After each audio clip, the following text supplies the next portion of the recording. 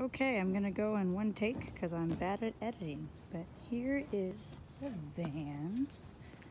Paint job's pretty good. It's got a couple of nicks here or there, but as you can tell, it's shiny and gorgeous and big, very big. First off, roof rack. This is a cool little deck. You can tie stuff to, you can sit on, you can lounge. It's great. It's also maintenance free because it's made out of TimberTech boards, so you never have to worry about it. Passenger side. These cushions here are not necessary, but the seat has started to show some wear, so I put them down just to protect it. They're just tied in, so you can easily untie them as needed if you don't want them, but this whole area has been repainted, cleaned, real nice and pretty. The doors have these custom mahogany panels with brand new speakers. And this is some recycled fabric that I used to line the original vinyl because it had some cracks in it. So that's all clean and new. These curtains are on this track. You'll see it curves all the way around to there, and it comes back all the way through the front, and that way you can just easily unsnap them, and then your curtains go into place like that. It's pretty cool. Try. That is one of the vintage lights that I rebuilt instead of an old truck. Ooh, so pretty, so pretty.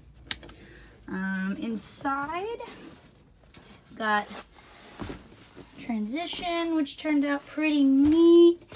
Solid oak floors, very nice, wonderful. Opening it up fully through the back side door. There you go, you got your kitchen. This is on a pop-up hinge, which is pretty cool. This right here is your light switch for the LEDs. And this guy comes out, it's on a little snap magnet, but it comes out for your cutting board. The stove is brand new. It's a 2-burner. You can use it from the inside or the outside because, well, you know, vans are short. It's hard to cook inside unless it's raining. All right. The cabinets have these little locks. There's child locks. So it's all hidden and magnetic. And that means when you drive around the corner, it won't fly open. This cooler I got goes from ambient temp to cold in about, I don't know, 15 minutes or so. It also has this little indicator here which tells you how high your battery is charged. So you can see right now the battery's not quite full. I haven't driven the van in a while, so as soon as you start to drive, you'll see that tick right up. So this is your battery charge indicator. The countertops are all maple and custom cut and gorgeous. This little magnet here holds up the sink, which is neat. And the faucet works with this little pump here.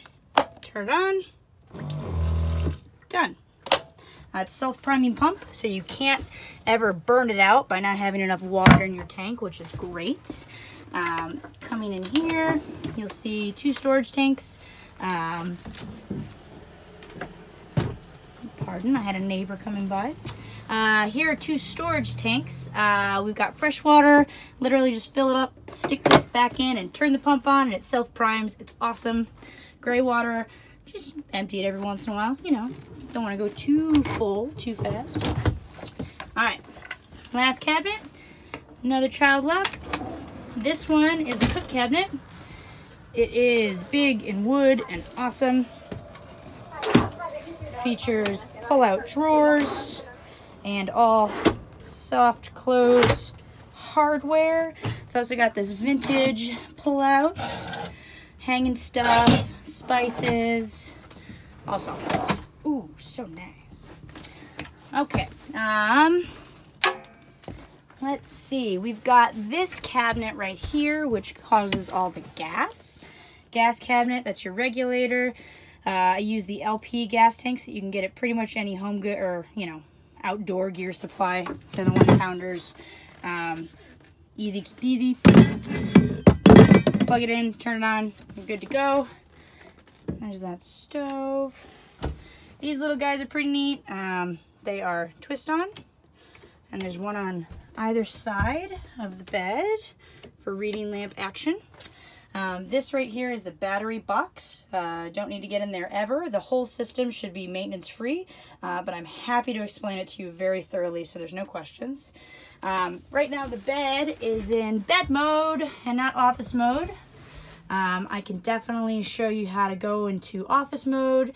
It just takes pulling some poles out and sticking them in the tabletops. But those are the tables. You see. Okay. What else do we got? Oh, these guys right here on the sides open up to reveal more storage. Perfect for pillows, linens, clothes, whatever you need. We're gonna move these cushions over. Underneath the bed is more storage. There's one under there. There's this guy, which is all of the electrical stuff. Again, happy to go over all of it. It's very simple overall. This is a new outlet with an inverter attached, so you can plug in your laptop and charge it. You can do USB, whatever you need. There's also 12 volt right there. So if you need to put in a socket of any kind, or if you want to plug in the solar panel, it's on this side. So that's your little electricity area. Cool. All right, what else we got? Back doors also the same as the front with the matching paneling, curtains, another light if you need to go from the back. This side is just like the other with lots and lots of storage underneath there. That's where I've got the poles stored right now for bed mode. But yeah, oh, there's a fan. Here's a fan. This thing goes in and out, so it's an exhaust or a cooling fan, depending on what you need.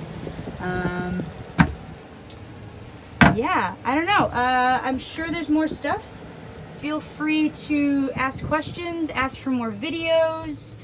It's a really pretty van. It runs real good. Mechanic says he loved it. I love it.